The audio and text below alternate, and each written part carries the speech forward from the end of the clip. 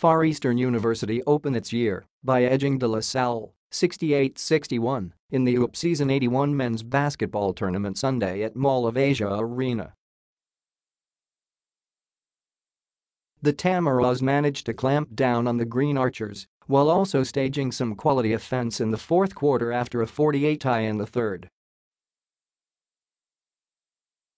FEU managed to hit its groove in latter part of the fourth quarter, mounting a crucial 7-0 run that effectively put the Green Archers down for good. Arvin Tolentino hit a big three-point shot that gave the Tamaraws a 58-56 lead with 3:19 left before Jasper Parker and Hubert scored back-to-back buckets for a 62-56 buffer with 1:55 remaining in the game. "I actually liked the way the game was played during halftime because it wasn't a high-scoring one, and that was to our advantage," said FEU head coach Olsen Racela in Filipino. "And I like how my players stuck to my game plan and kept their discipline. I just told them that the offense will come, and it eventually happened in the second half."